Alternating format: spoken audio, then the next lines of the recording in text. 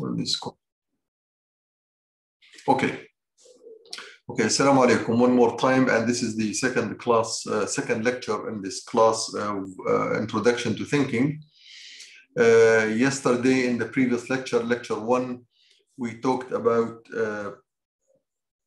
this history of the issue of thinking, how thinking was perceived by different scholars, especially in the Muslim world. And before that, in the Greek era, I did not talk about it, but eventually it will come as we discuss various issues here. But and last time we had the summary of Muslims definition. We mentioned that the Muslim scholars, which we counted many of them, like Imam Ahmad bin Hanbal, Al-Muhtasibi, Al-Juwayni, Ja'far bin Qudama, and who else? Al-Razi and Al-Ghazali. Now, by the way, I just want to mention that the fact that they did not arrive at the proper definition of what the mind is. However, to say the least, they were able to produce a vast amount, very large amount of, or a wealth of knowledge, especially in the Ahkam Shari'i and the Shara, and they were absolutely good at it. But remember, they were very much obligated within the boundaries of Ahkam Shari'iyya, so they needed a specific understanding. If the definition comes from the Hukum Shari'i, then definitely you will find like Imam Shafi'i, Abu Hanifa, Ahmad bin Hanbal, and the rest, they were absolutely superb and excellent at that. However, this issue, which is not directly emitted or produced from a particular dalil, although it can be produced from a collection of dalils from different areas, as we will see how you can do that. But the bottom line is they have come up with whatever they have come up with. The closest they came up to is that it's an instinct, which is, of course, instincts are different than mind. Instincts have the ability to distinguish between objects or between things, but only if it's related to instinct, as we will discuss later, inshallah. Okay, now let me I want to do one technical issue before I proceed. Okay.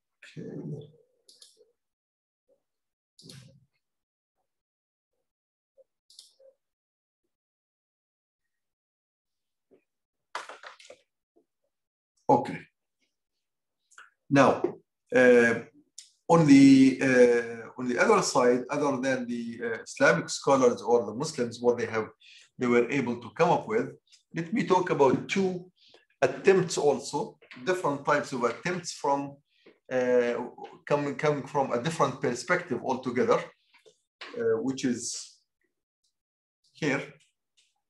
So there is a theory of mind, theory of what mind is, by two philosophers, famous, well-known philosophers. One is Hegel, and the other is Marx. Both are Germans. Like Hegel, he's a philosophy of mind, was born in 1894, and he's from Germany. And Marx, who is his main book, he has several books, but the main one is called Capital, and Capital is the one in which it's a big encyclopedia and comes in 6 large volumes that talks about all types of things about dialectic materialism, historic materialism, the function of the mind, and the way to derive ideas and to extract ideas. Very interesting. And those two, they have this model, which I would call it one is the reverse of the other. But for historical reasons, we start with this one on the left-hand side, which is the Hegel, this model, because he lived before Marx, and Marx came around 100 years after Hegel. So Marx has actually borrowed this theory about mind, or what we call the aql, or the reasoning facility. And he reversed that. So let me show how he did it. Let me go into the next slide. This is what Hegel did in his work called The Theory of Mind. And I call the Hegel fallacy. It's his actually, he has big flaw in his model and big mistake.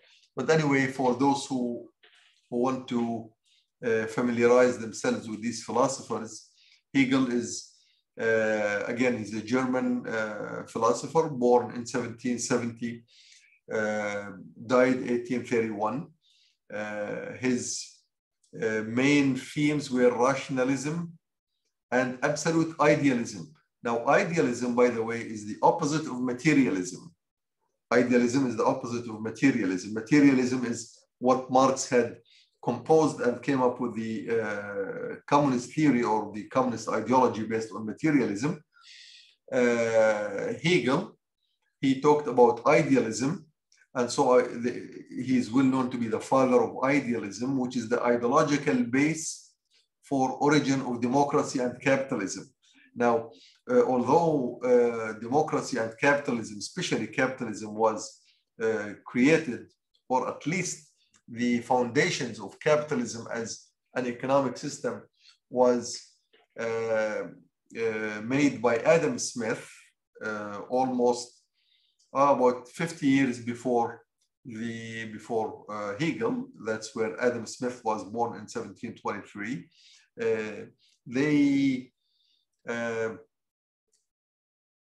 Between 1770, by the time Hegel was mature, Adam Smith was already out of this world. So, but nevertheless, Hegel came with the idea of the reasoning of idealism, and idealism was based, actually, was the whole theory or the whole ideology of idealism was based on his definition of what mind is.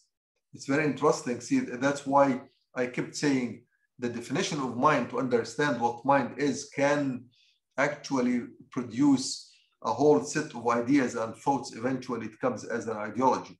So here is what Hegel says in a nutshell, before I go into graphs and diagrams. What he says is that ideas and thoughts, they do exist in the brain somehow, and what the brain, with the thoughts the brain has, and the information and all the ideas, when he looks at reality outside, you will be able to explain the reality and pass judgment on them based on what he has in his brain. That's the basic theme that he had. And later on, Marx claimed that this whole idea of idealism is that you have an ideal view of the world, and from this ideal view you can explain things around.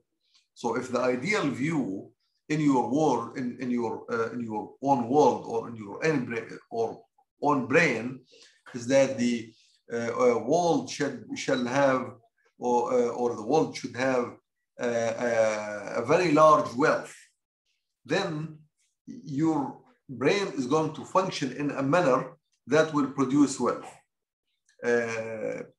In fact, some philosophers, the recent philosophers, they, or even poets like Al-Khayyam, or like Gibran from Lebanon, they used to say, if in your brain you have images of beauty, let's say you have a beautiful view in your brain, then you are going to see everything around you are beautiful. So that's the idea of idealism. Now, when he came, he wanted to explain that and prove it. He said, look, here is a matter, which is the object around me. That's the world around me. That's the trees, the mountains, the people, the cars, the objects, all over me. And here is my brain. Now, what my brain will do will pass a reflection, will actually shed some type of light from my brain into this matter. And then the feedback coming from the matter is going to reflect on my brain. And then I will have a thought. So his explanation of the mind, he says, this is the reflection of brain on a matter, and the counter reflection that comes from matter to the brain, that's what the mind is. That's the mental process. So what now, the interesting thing here, which is the new thing, is that Hegel was able to realize that mind, this concept of mind, includes the brain, but it's not the brain. Includes the objects around us, but it's not the object.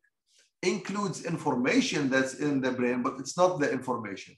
It is this process of the ideas and information in the brain being reflected here with this type of the green arrow, which I have been reflected in the matter, and then a feedback comes back from the matter to the brain. Now, he did not talk about senses, or he did not talk about any other, he did not explain how does the brain actually shed light or radiate to the matter. He didn't even go there.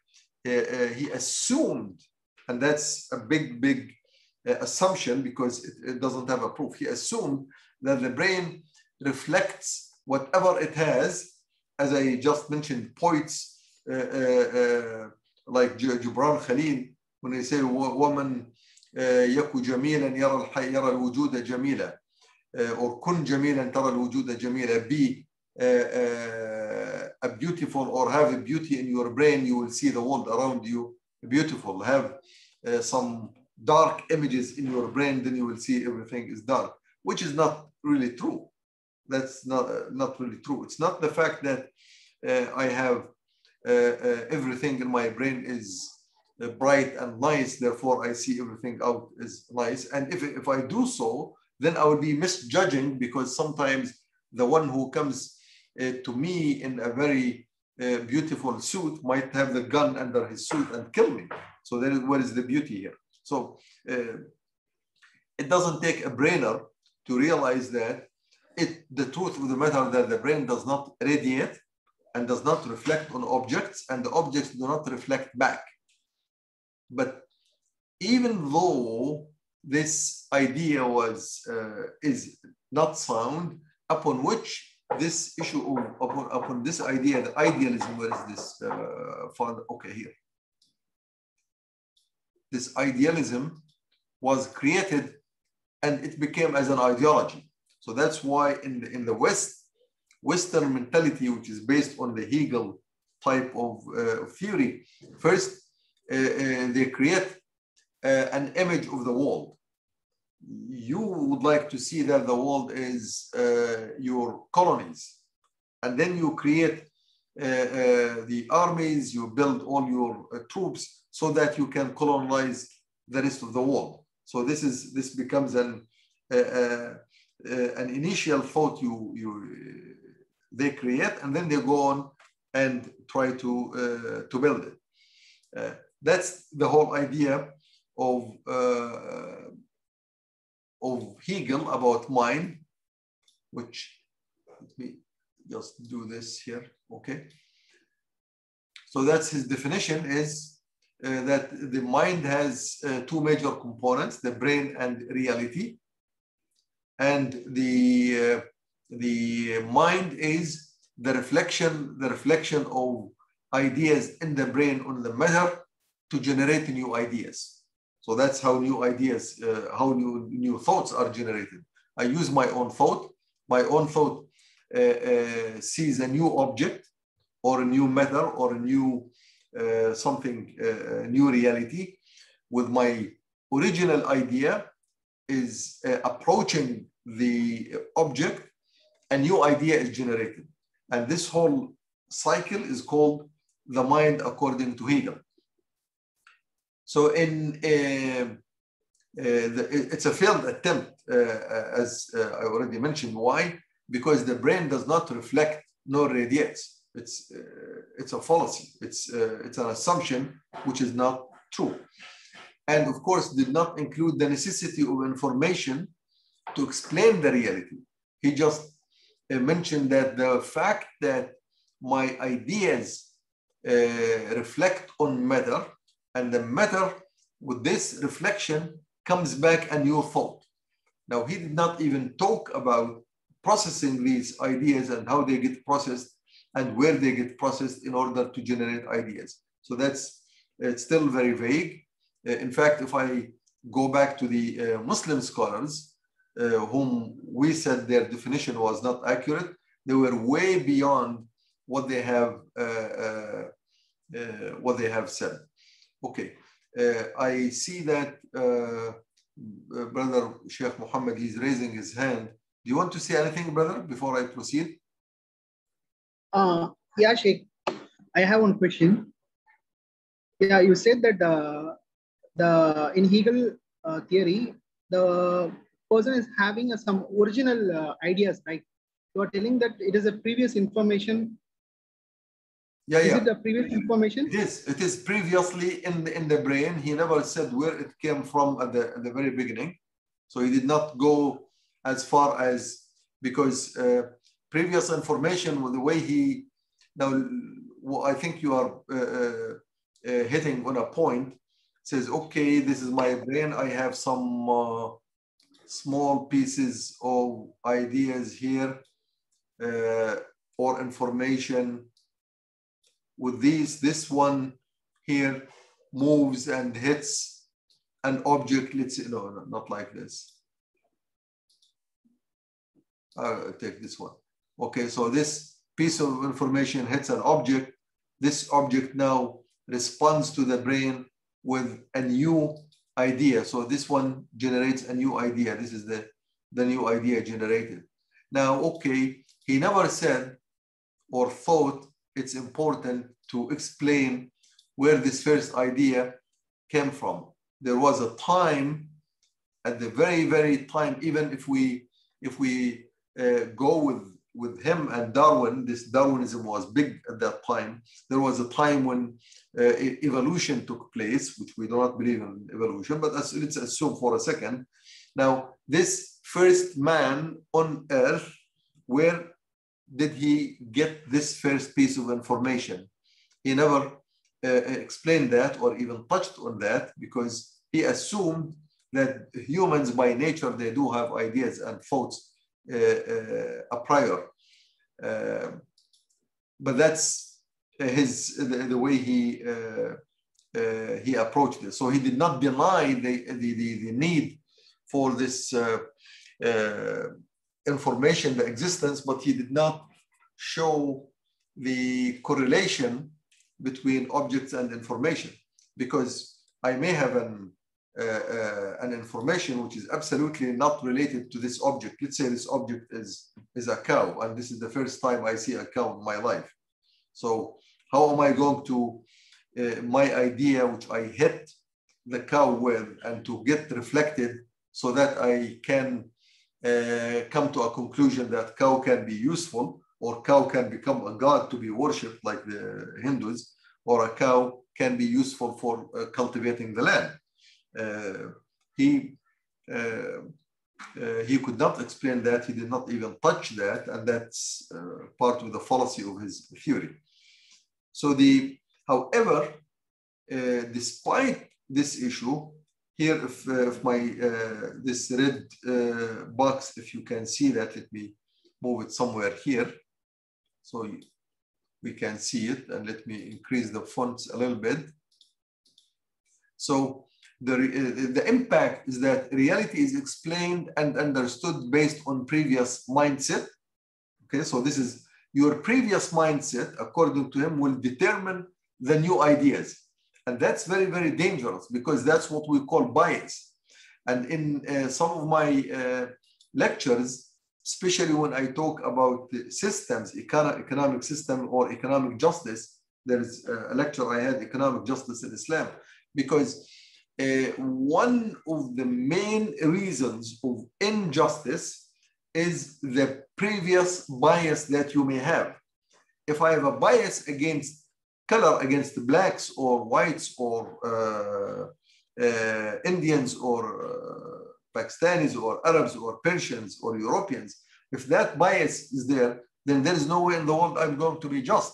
In fact, I will be unjust, and I will produce injustice the moment I start thinking about the issue because of my previous mindset. And according to Hegel and Hegel's theory, mindset or previous mindset is the main item that produces a new ideas or thoughts. So if I'm going to produce a new law, the thought is a law, could be a law, could be a rule, could be a judgment. So this law is going to emanate or to come from my mindset. And that's the biggest impact his theory had on the life of people. And that's no wonder why under idealism, which is the theory brought by Hegel, and capitalistic theory in general, which was formulated, and democracy, which was formulated together with his ideas, they were all based on this issue of previous mindset is what generates new ideas by simply interacting with the, now interacting, actually, I'm making it much more, sounds better for him. He never said it's interact, he said it's a reflection.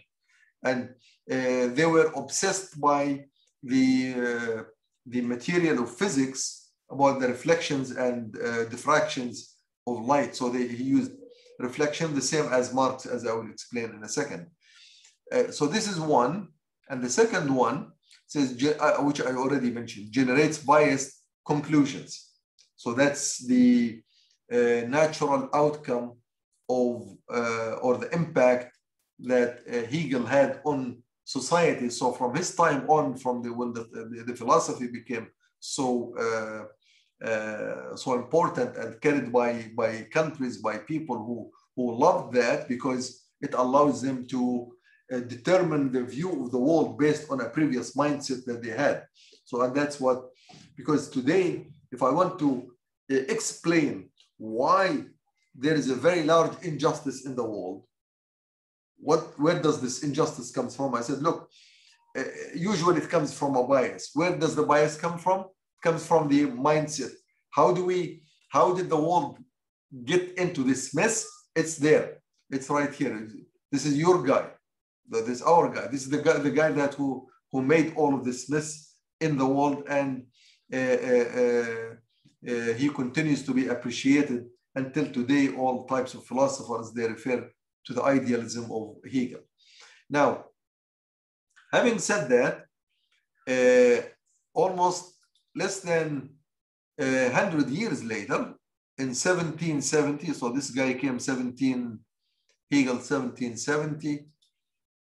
This is, Marx. No, I think I repeated the same time, that's wrong. Marx came,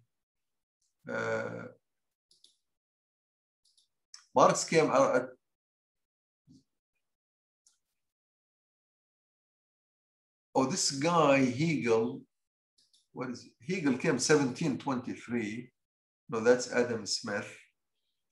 I have a mistake here. Somebody probably can look up the in the Wikipedia the time frame of Hegel and Marx. I think I have one of them is, I think Hegel is correct, but Marx is wrong.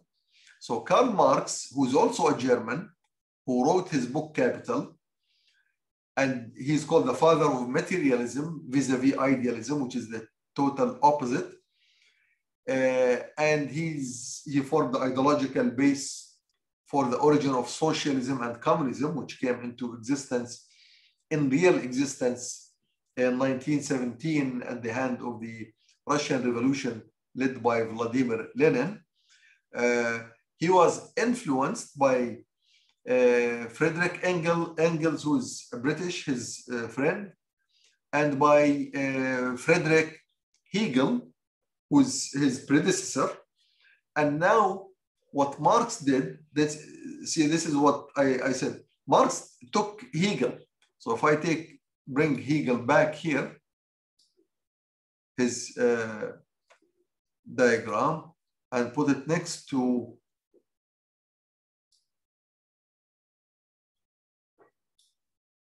so he reversed the arrow. He said, look, the brain does not have information. And he was very systematic. He said, look, where would the brain get information? The brain, after all, is a material being. The human is a material being and developed out of matter, developed out of iron, eventually came to a piece of life, and the life eventually developed some type of advanced life. Then the advanced life developed a brain, a human with a brain, but this human brain does not have thoughts. So what Marx said, you do not need previous information here to be able to produce new thoughts. All you need is an object. It's a material object. You need a mountain, a river, animal, whatever object.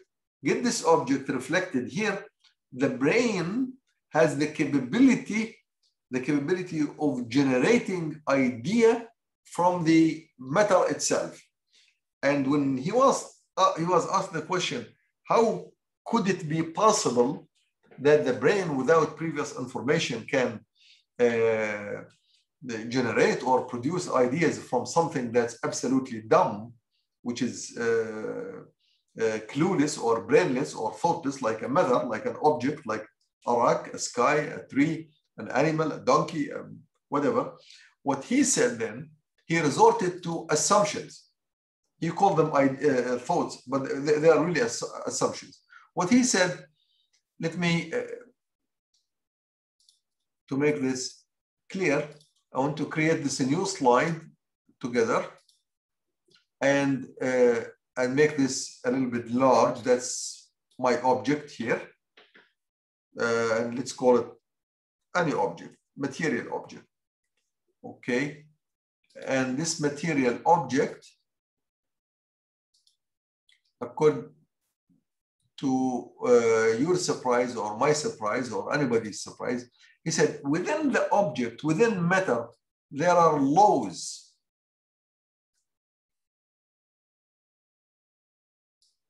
So unlike Hegel, who was much smarter, he said these laws or the mindset is in the brain, because the brain, the nature of the brain is, it can be a repository or a database of ideas and thoughts and information, which in reality everybody feels.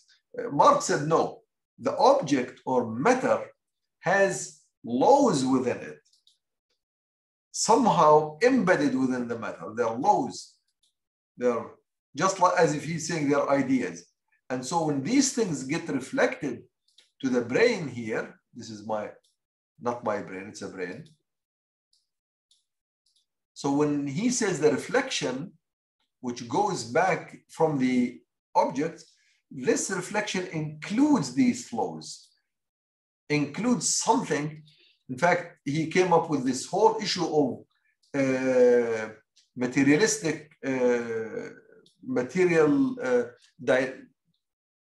called dialect. I started forgetting my vocabulary, which you call the dialectic materialism or historic materialism and dialectic materialism, the dialect. So the dialect of the materialism, he said within the matter itself, there are embedded laws. When they get reflected to the brain now discovers these and starts collecting these pieces of information now, or the laws. He converts them inside the brain into something new. And this is how new ideas start coming to the being generated. Why this is not like this? Let's see. So this is a new, different law or different idea. And let's say this comes from this guy.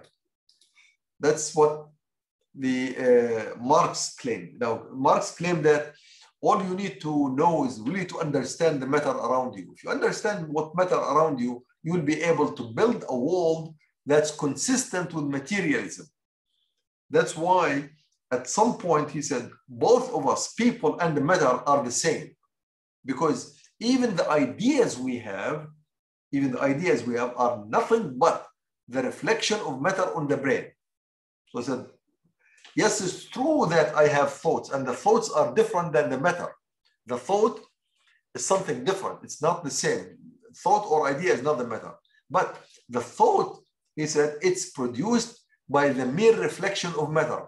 And then he made a simple mathematical equation. He said like this: it's matter, which comes from the plus reflection plus brain. All of this is still matter. Why? Because matter is matter. It's an object is let me call it here object rather than matter. Object is material being. The reflection is a material process. The reflection, in fact, when he started talking about the reflection of light, eventually it's electromagnetic waves, which are and energy. He started explaining through physics, energy, if you concentrate it enough, it becomes solid. So it becomes matter, and matter and energy are convertible back from one to another. So object is a matter, reflection is a matter, brain is a matter, material being. So the total is material being. So even the thought, in this case, let's say, is a thought equals the summation of these three things, which are material beings. So the thought eventually is a material being. And that's why he came to the conclusion that the origin of the world, all of the world, the origin is not the idea. Against what Hegel was said, the origin is idea. Origin of the whole world is an idea, is a thought. And from the thought generated the material being. And Marx said no, and that's where the impact here, going back. What's his impact of this theory? The impact of this theory, going down here, reality is explained and understood based on its own characteristics, the characteristics of matter itself. So I explain it. It allows me to explain it. It gives me hints. So as if the material in the matter and the object is absolutely smart or intelligent, which is not true. We know that it's not true. So that's, however, he came up with these ideas, and based on that, he denied the existence of God because there is no need for God. In fact, what he claims, he said the whole idea of religion is because people all the time have relied on God to be the origin of ideas and thoughts and messages. Without God, there are no messages. Without God, there is no information. That's what he said about people of religion. And then now he says, see, now I proved to you, or I explained, that you don't need a God who supplies information to be able to produce thoughts. And therefore, there is no need for this issue or this thing which is called a God. And that was his biggest impact on the world at large, which resulted in a whole super state in the starting throughout the entire last century, the Soviet Union, which is called the godless state, a state that does not believe in God, that does not allow the belief in God, that rejects the belief in God, that does not accepted at all, and based on the fact that, or based on the notion that there is no need for an external source of information. All you need is a matter and a reflection. Of course, we say, look, matter does not reflect on the brain. There is no reflection between matter and the brain. In order to get the object to the brain, you need to sense it, as we will see in a second. You need sensing organ. You have to see it, you have to hear it, you have to taste it, you have to touch it, you have to smell it. That's how objects are transferred to the brain. So there is no matter of reflection. And this sensing, the senses themselves do not have any facility to explain what is in this matter. So if you are smelling something for the first time, let's say the first time you experience a smell of let me bring some very strange example. A fire lit by radioactive material. We know a fire lit by wood, you can easily smell, you say, there is a fire that's being generated or being created through wood, or through oak wood, or through palm tree wood. You can easily distinguish. You can distinguish. Now, your senses, if this is the first time you smell a fire lit by a radioactive material, by radiation, let's say, and you've never experienced that before, and assuming for a second that it's not a killing, it's not going to kill you, the radioactivity, you cannot distinguish that. You just say there is a smell. What it is, you don't know. You cannot explain that. You cannot say it's radioactive. You cannot say it's enriched uranium. You cannot say any of these things. It's impossible.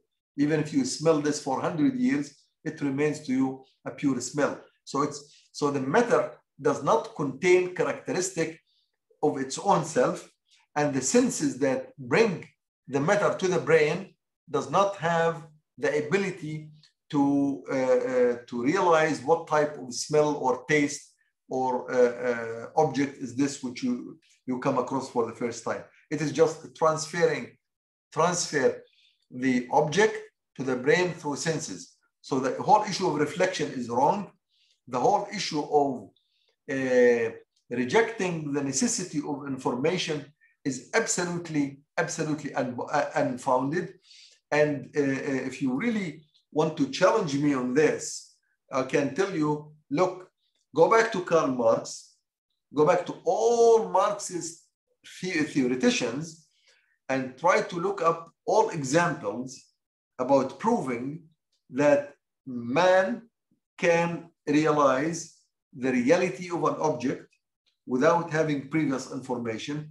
You will see that all these examples fall in one of two categories. One category is that they talk about an object and a human who existed way before what you can test. So there is no benchmark. So when you ask, let's apply this issue to existing people,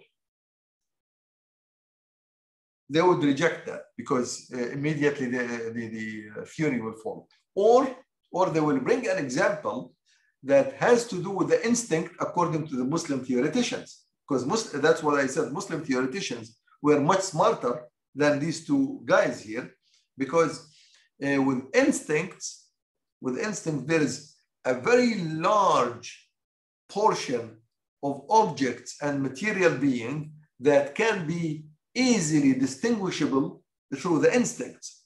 But that distinction is only related to the emotions that are generated by the instincts. Like, let's say the fear. Fear is an emotion generated by the instinct of survival. If there is an object that can threaten your existence. So if I am approached with an object, or I see an object or something, an object hits me and it poses a threat to my life or to my comfort, then that emotion that's generated out of that action is going to be stored in my brain. And at any point of time, anything that's related to this type of emotion, I can distinguish it. So probably there is, I'm not sure, I cannot say what's the percentage, but very large percentage of issues can be explained simply by instincts rather than by the brain functionality.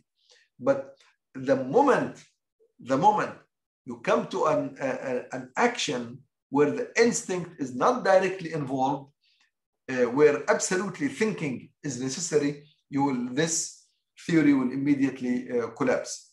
And that's why, so you'll find that Marx had always used examples that had to do with food or fear or sexual relation, just like Sigmund Freud, who's one of those who come in the same category of Karl Marx and even Hegel, but without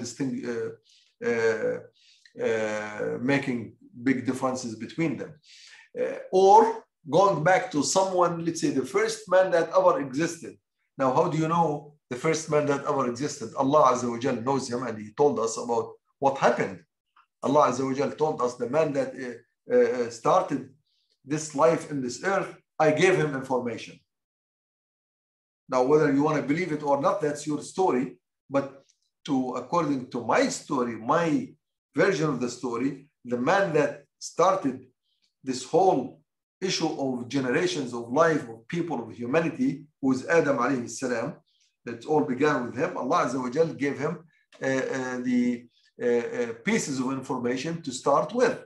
So we know that according to us, at least for a fact, at least we have a way to explain things. Marx was running away. And I want to mention a word by Sheikh Nabhani, who's the author of the book I am using, at Tafkir.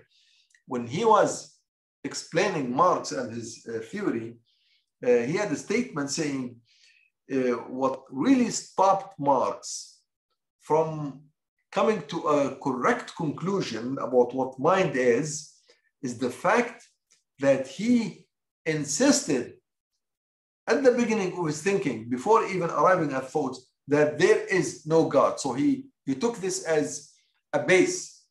So he wanted to explain everything based on the fact, based on the idea that he has that God does not exist and there is no external source of information, and that the information and the data and the ideas and the thoughts are created simply by the brain by interacting with the matter through the process of reflection.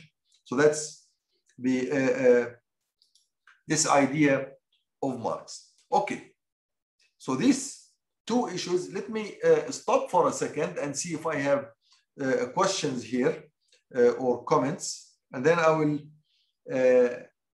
probably the next I will be talking about the reality of mind, what is mind in reality is, and how we think about it, and the proof for that. And we will definitely base part of our proof. And well, let me take this back. We can extract our definition and our understanding. We can base our understanding, we base it upon ideas and thoughts that we got from Islam, from the Quran and the Sunnah, because that's our foundation. We use that foundation and we can arrive at some conclusions. And that's where we say in Islam, there are two things that can be based on the Aqidah. One is something that's derived from Aqidah, which are the Ahkam Shari'iyya, the Islamic rules, and general concepts, which are Islamic, or it can be built upon the Aqidah or the foundation, something that you can generate new ideas and thoughts, but you take it from the collective understanding of the Aqidah. So I will stop right here for a second. Let me go and take some questions or comments. I know some brothers or sisters sent me some questions. I will see if we want to take them now or they want to delay them until I discuss the Islamic or our own understanding of what mind is. Hello, Assalamu alaikum. Alaikum assalam wa rahmatullahi wa barakatuh. Sheikh, just a question, because, you know, regarding Karl Marx, that he already made an assumption, that the Sheikh said, Sheikh Taqi, that there is no God. Yes. I mean, isn't that already, he made a presumption, I mean, which is already incorrect, meaning based on previous idea? I mean, he also needed some type of previous information, and then he produced the thought. In fact, Brother Mohammed, yeah, in fact, Brother Mohammed, one of the biggest attacks that Marx receives from, not necessarily from us, but even from the idealists, the Hegel philosophers, is that, look, you used an idea, as you are mentioning, the idea that there is no God in this world and the world is material.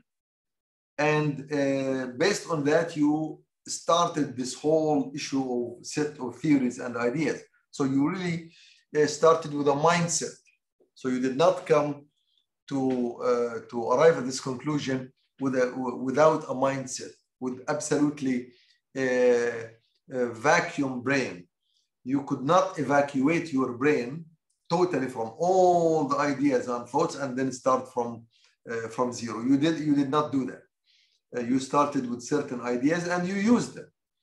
You use this pre-set idea about there is no God. And that's why he continued whenever you would argue with a Marxist, because I spent 6 years in that type of the world during the peak of Marxism. The moment you start proving that the previous information is a necessity, then immediately they take you and they jump, said, that means it will prove that there is a God, but there is no God. So that's their conclusion. So they stop the whole argument, is that if this will take me to the point that to realize and to believe that there is a God behind this world, then I don't want that, because it's absolutely rejected.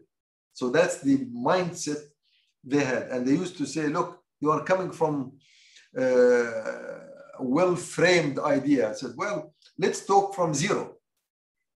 Just take from zero. A person who does not have ideas at all, as I just gave an example, even if it has to do with an instinct. I remember Sheikh Nabhani's very good example.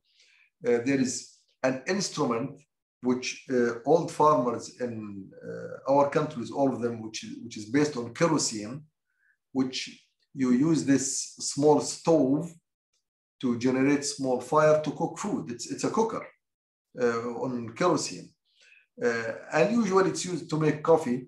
So somebody was asking Sheikh Nabhani whether he had this stove or not. He said, yes, I do. Then they asked him, why don't you make us some coffee or tea on this? He said, I don't know how to do that, how to operate it. Then the guy was making a joke. He said, look, you are going to change the world and to build a khilafah and a state and you don't even know how to operate this small, we call it babur. Babur, this is the cook. He said, look, this requires previous information. I have lots of information, but on this particular issue, I don't have information to be able to operate this dummy thing. So it doesn't matter how much information you have, but if you don't have information related to the object you are thinking about, you will not produce a thought. Okay, I think there was another hand was raised, and here, Sophia, she wrote that according to Karl Marx, does the dialect of materialism means the laws embedded within matter? Yes, exactly. Exactly. That's exactly what dialect materialism means. He said, material beings, each and every one of material being has some type of laws, embedded laws. And when these two material beings come in interaction, that's what he called the dialect. So there becomes a new formulation of material being. And when you ask him, where did the idea go? But he says the idea is also a material being. And that's why he insisted that the thought is a product of matter, pure. There is nothing but matter that produces the idea. So that's where the dialectic materialism comes in, that matter interacts with itself. Even when we as people interact with, let's say, the ocean, in order to create out of the ocean artificial waves, in order to make some artificial tsunami, and in order to overflow a certain beach or something. I'm just making examples right on the fly. Even if we are doing that, I as a human, I as Abu Talha interacting, which is a material being, interacting with the ocean, which is material being, and we are producing something new, which is also a material being. That's what you call dialectic materialism.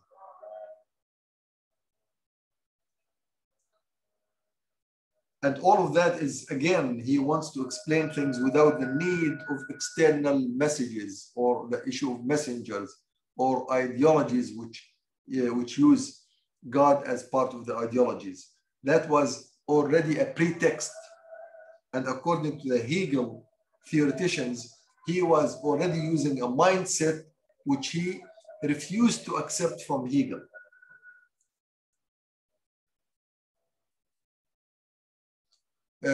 No, thought is not an action. Somebody is asking, is thought an action? No, thought is not an action. A thought is a product of thinking. And thought can lead to an action, can control your behavior to do an action, or may not even impact you, as we will see when we say, when thoughts are developed into concepts, then those concepts can lead to a behavior, whether a positive or negative behavior.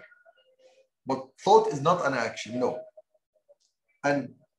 But thinking is a process. It's not an action, it's a process.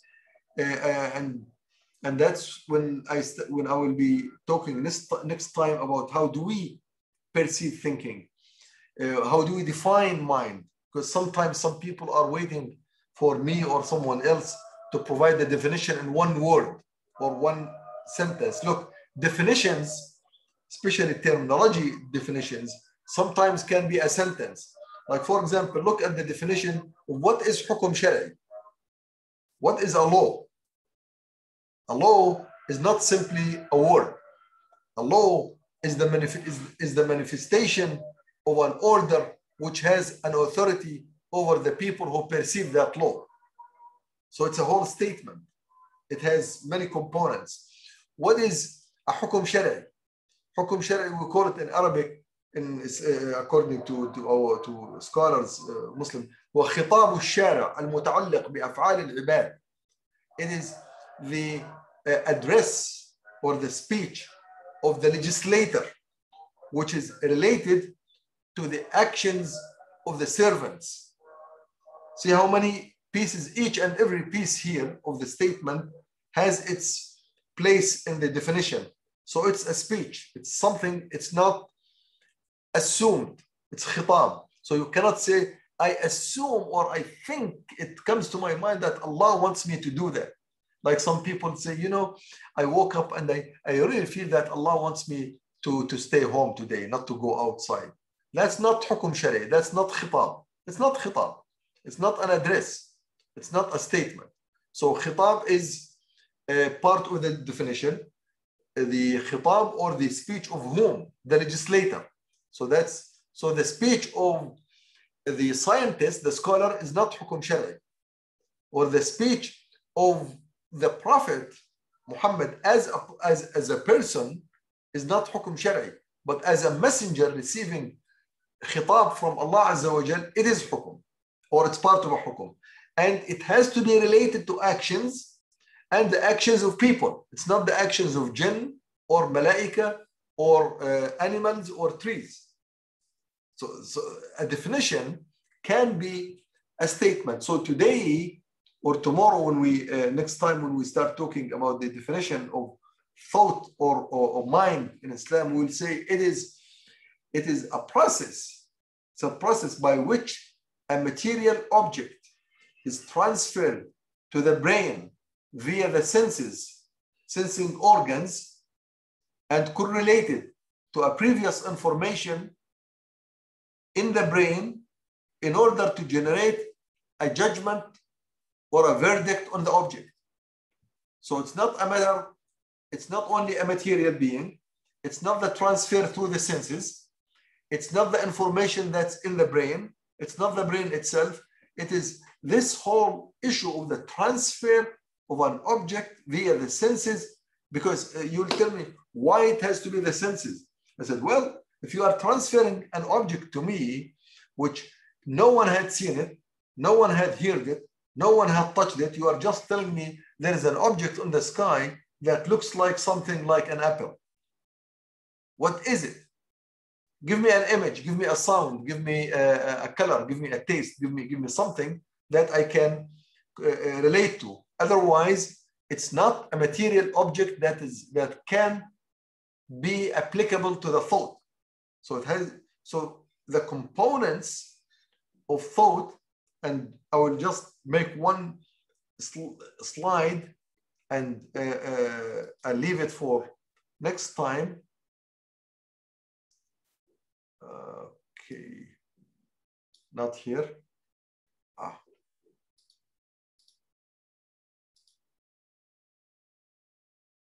Yeah. So I'll make this, see this whole thing here, which I will be explaining next time. I will be going through this. There is a brain in the middle. There is an information inside the brain. So there is something. There are objects around, and there are sensing organs that would carry this object, transfer it to the brain. And with these red lines here, there is a correlation that happens between the information and that piece of object. All of this will provide us the base for a definition, which we will now, eventually you will see that everything that was spoken before us, whether through the instinct, feelings, emotions involved, whether it's the objects, whether it's the reflection, which they called it, or information that is a previous mindset, all of this can be put together and come up with a very solid conclusion of what mind is. And that's, I'm not going to go in the details now, I don't have time for that, but that will be the subject of our next lecture, inshallah. And let's see if we have other questions here.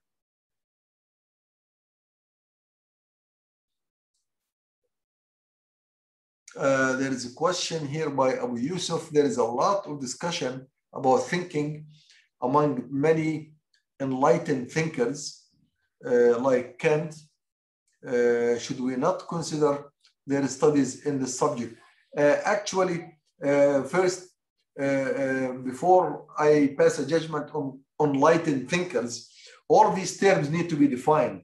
And later on, I will define what's enlightened thinking and who is the enlightened thinkers. At the time of Kant or Hegel or Marx, enlightenment was not there at all. There is a word called enlightened.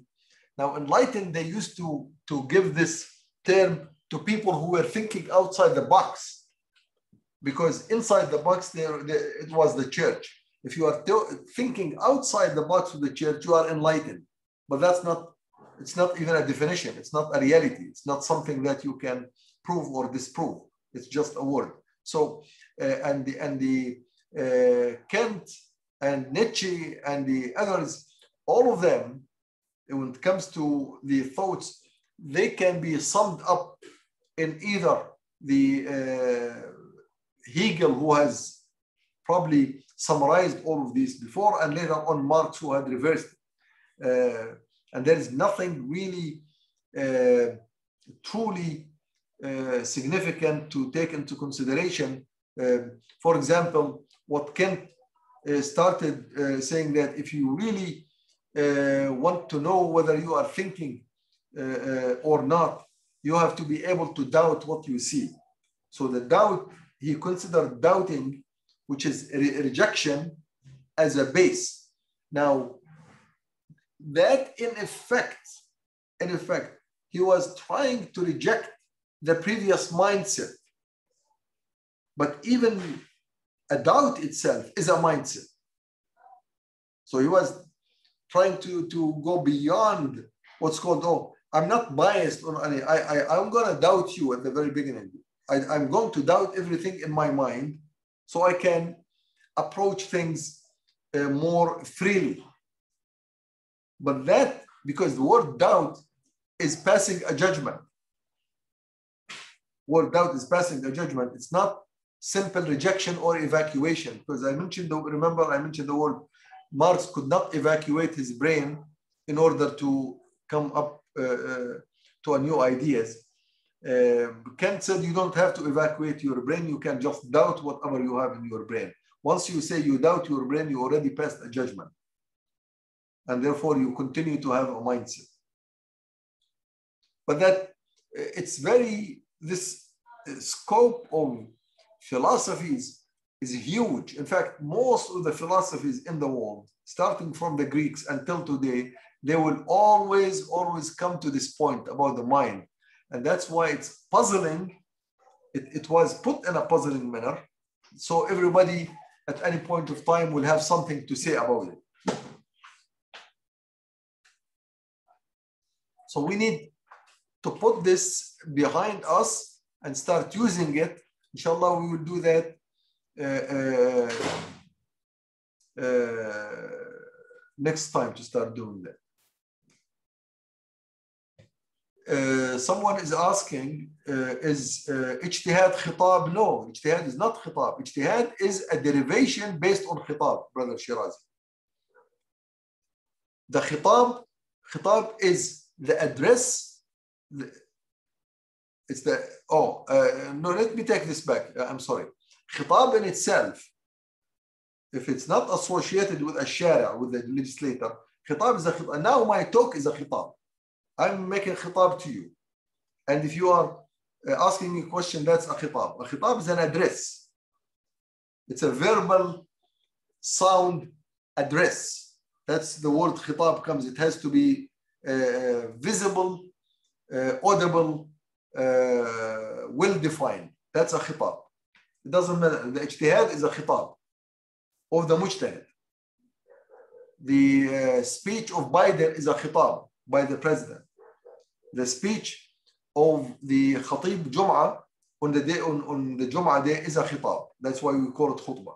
Khitab in general, but once you define it or you attach some connotation to it, it becomes khitab of what? Now, let's see, we have someone, I hear Sheikh Taqi used to say philosophy is baseless thinking. Well, not really. It's not what Sheikh Taqi, when he talked about the philosophy, he said the majority of philosophy that was accumulated over the years used the style of logic. The logic in order to arrive at new thoughts. And logic is one of the styles, one of the techniques of generating ideas, but this technique cannot be trusted because depending on who is using the logic, you can reverse the same idea, the same fact by the same foundations, by the same premise. So he had his, and we will talk about that when we talk about the style of logic, that why the logic is not a safe technique to use in thinking for building solid ideas, but it's not rejected altogether. You cannot be against logic. Logic is a means of deriving thoughts using primitives. If your primitives are correct, if your detection from the primitives is valid, then your thought could be valid as well if you did it correct. Yes, brother Taha. Assalamu alaikum. Alaikum salam. Just a question on the issue of previous information, if that's okay. Yes, go ahead. Related related to both Marx and Hegel. So when Hegel is saying that the brain reflects onto the matter, but Marx said the opposite, that the matter reflects onto the brain.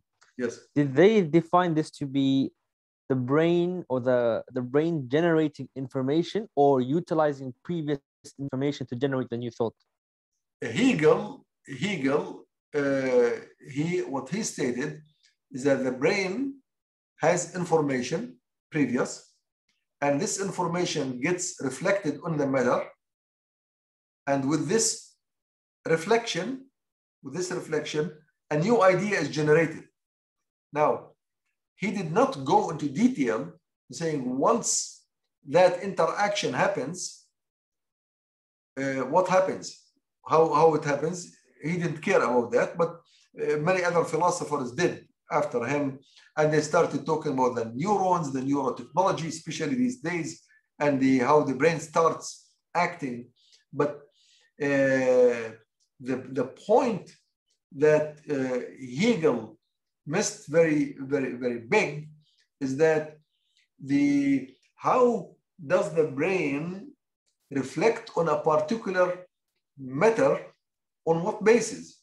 Let's say if I see a car, how does my brain reflect on that car with a piece of information that's related to the car? It may reflect on that car with a piece of information that has to do with enemies. And therefore, the idea that's going to be generated, it has to do with taking a position to defend yourself against a vehicle coming. Now, that issue was what we call خاصية الربط, the attribute of connectivity that the brain has, and which this attribute needs to be used on purpose. It cannot be used haphazard. It's not the fact that I look and see you and I know you, brother Hanif Taha, or Taha Hanif, I know you, and therefore once I see you, I will go and start greeting you, or I will do some walk away from you. There has to be something else besides that. It's not enough to reflect and point my brain to you. So the correlation between the object and the information in the brain was absolutely absent in the definition of mind based on Hegel.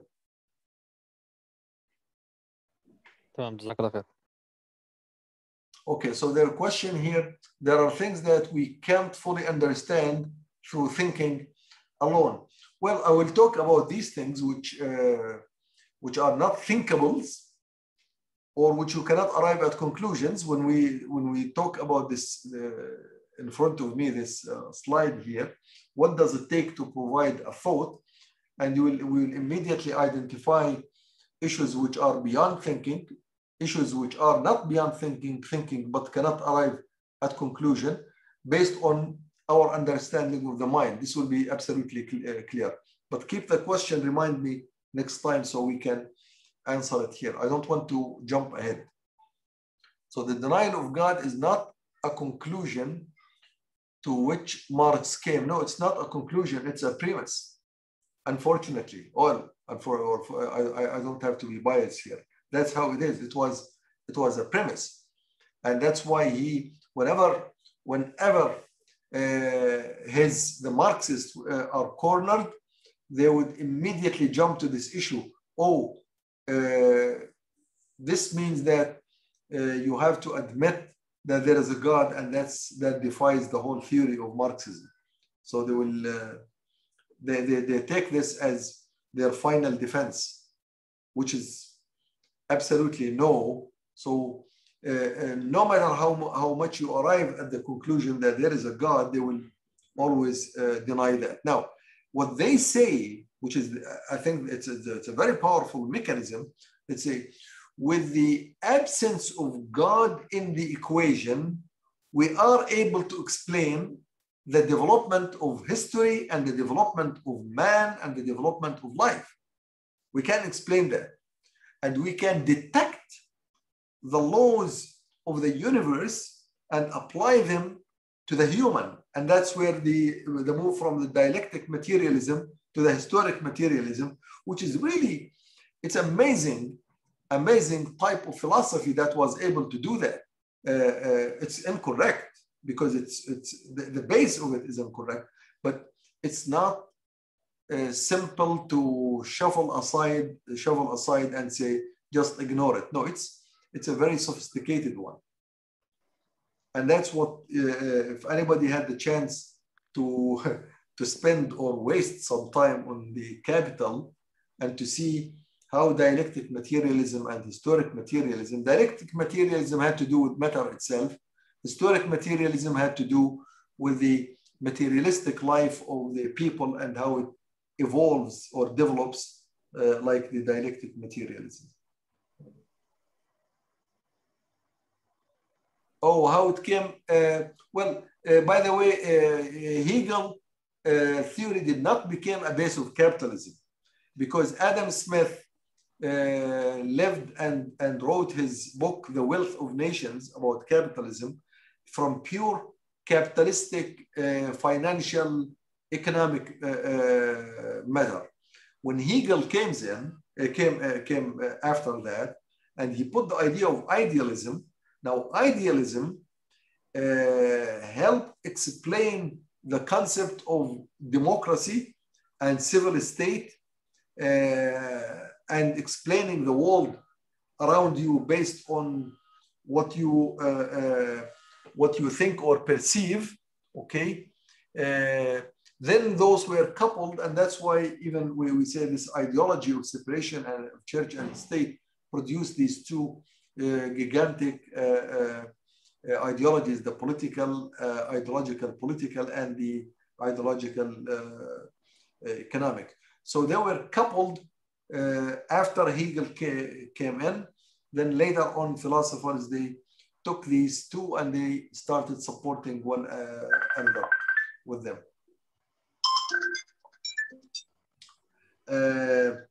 Okay, I think, brothers, I need to stop right here because brother Faizan from Canada is calling me. I have to go. We're continuing the series of tafsir on Surah Al-Najm tonight. So I have to stop here and move to the next lecture. If you anyone who wants to join, please do so. I think you can find the link to listen to it on our page, Quran as Revealed. I'm pretty sure many of you know that. So I will be going there. And next Saturday, we will start digging deep into our thoughts. So we spent these two lectures to show what is not thinking. And now we have to say what is thinking, what is the mind. Okay. Assalamu alaikum wa rahmatullah. Brothers, sisters, jazakumullah khair. Thank you. And please, if you want to see the video of yesterday's lecture, it's already on the website. I sent the link, which is called cctinc.elearning. There is an introduction to thinking course. And tonight's lecture will also go there. And we will be posting with the videos questions. And please, please, please, if you go there, answer the questions. It's a good exercise to show that we really know what we are absorbing or what we are not absorbing. Okay, Assalamu alaikum wa rahmatullah. Wa alaikum assalam wa rahmatullah. Wa alaikum assalam.